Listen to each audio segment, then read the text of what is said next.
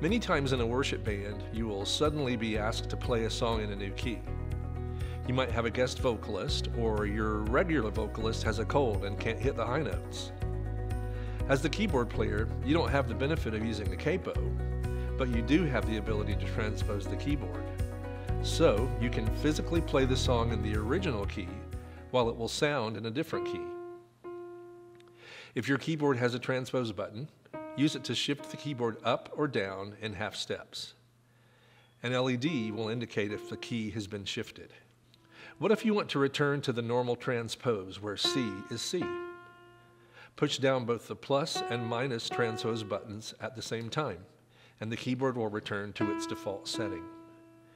Even if your keyboard doesn't have a transpose button, look in the utility mode for a transpose parameter and learn how to use it.